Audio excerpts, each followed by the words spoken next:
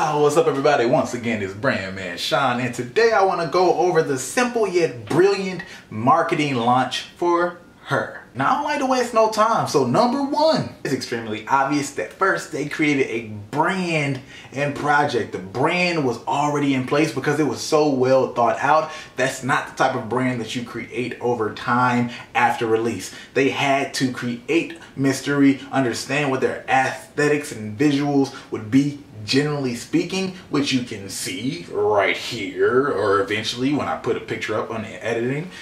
To get an understanding of all the specifics of why this works mystery wise, you can watch one of my videos on visual tips for mystery. I'll put that link somewhere. Now you get this great combination where you're seeing this person, you're seeing these visuals, and they create a curiosity in you, right? Who is her? What's going on? I can't see this person. I don't know this person. I'm gonna at least click, and oh snap, this music's amazing. And now you're in it. Not to mention, number two, a listen loop is how I describe the process of when somebody comes to your music for the first time and now they're in an environment where they're offered and suggested more and more of your music. So they're looped in, right? They're coming from the outside, but now they're in this circle where they hear more of your music, more of your music, more of your music. They see more of your brand because you are leading them through an experience. And this is something she did, or her did, by using YouTube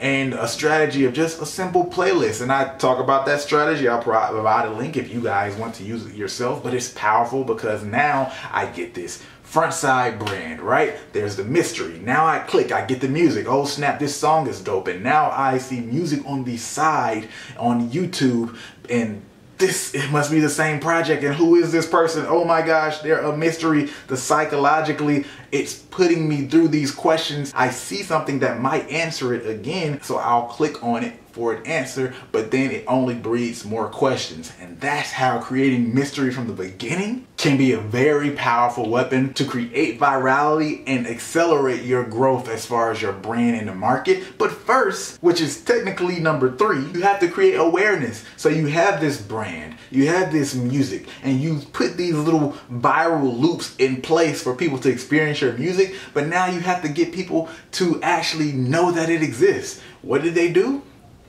Marketing. And it was paid marketing. It was paid marketing because I was seeing it a lot of places. I saw it on Instagram, I saw it on YouTube, and I knew other people who saw it, and that let me know from the beginning this artist probably had some money. Either it was a dough boy on the street or a dough girl, or she had a team behind her. This case, it was RCA as a record label. The specific marketing team, hey, it might have been independent, who knows? But the point is, they did real advertisements on YouTube, Instagram, probably on SoundCloud too, but I don't know for sure. I didn't see it there.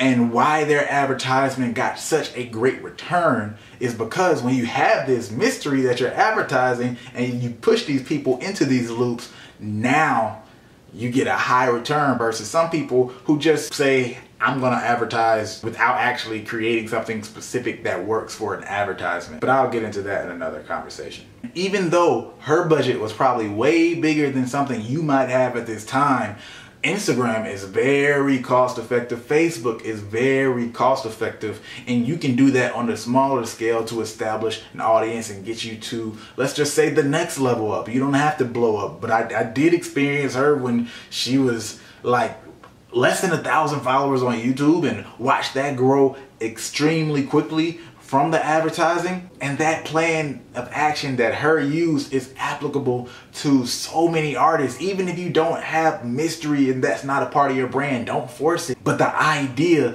of creating something unique for people to experience on the front end, and then setting those viral loops, which everybody can do no matter what type of music you have, and then just getting attention however you need to, can be done. That's all, folks. Share this thing if you thought it was helpful and you know somebody else especially who can benefit from it as well.